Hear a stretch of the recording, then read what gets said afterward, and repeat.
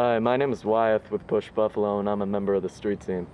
Mail-in ballots became helpful during the pandemic. It gave people an option to stay in the comfort of their homes to vote.